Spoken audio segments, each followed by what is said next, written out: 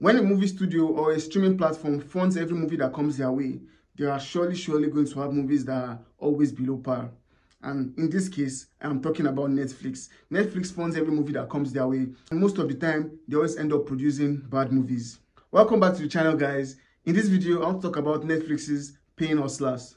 Paying Hustlers is about a single mother that is struggling to raise her child, and she gets a job opportunity to work at a pharmaceutical company.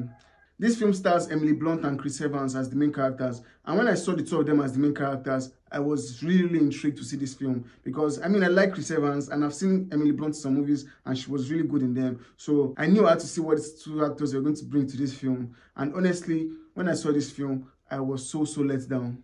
This film is like The Wolf of Wall Street meets Hustlers, but so much less interesting. This film was so below my expectation. It didn't even do anything for me. I was expecting this movie to be so good, but man, it really let me down. And the fact that this film stars Emily Blunt and Chris Evans was something that just added to my disappointment of this film. These are two people that are great actors, and it feels that they've always acted in, they've always delivered their best.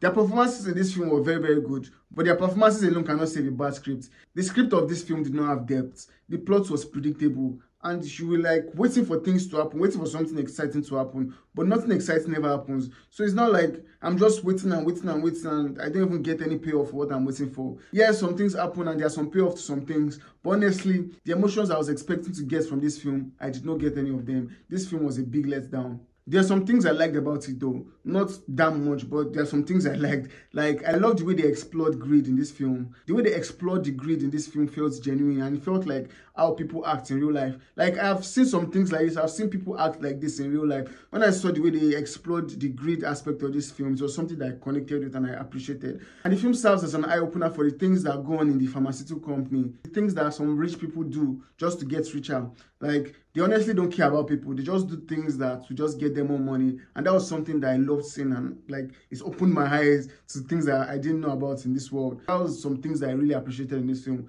That and the way they explored the greed. And the performances from the characters were also very good. But those were the only things that were good about it. The other things about it just fell flat. The story was not anything special. Like, I've seen stories like that before, and this story didn't even add anything new and anything interesting. Honestly, I was watching this film and I fell asleep. That was how uninteresting this film felt to me. I'm sure some people will watch this film and they will enjoy it, but honestly, I did not get anything from this film. And the film was longer than it needed to be. The film was over 2 hours. And I felt like there's some things that could have been cut out, and there's some scenes that could have been shortened that would have made this film much less longer, and it should have made it at least not as boring as it felt. But man, it wasn't. It was just unnecessarily long, and it lost me. Like I said, I fell asleep while watching this film. I woke up and I continued watching it, and it was still not interesting to me. Man, I felt like I just wasted time watching this film, but I just had to review this film. Honestly, this film is a very forgettable film. Like, I watched it yesterday and I can't even remember details of the film. That was how boring it was to me, and very forgettable it was. And I wish they had done better with the script and the storytelling.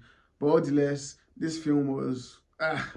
I would never ever recommend this film to anyone. But if you're a fan of Chris Evans and Emily Blunt and you want to see more of their performances, I'm sure you watch this film and you like and you appreciate their performances. But apart from that, this film doesn't have anything to offer, honestly. But that's just my thoughts on it.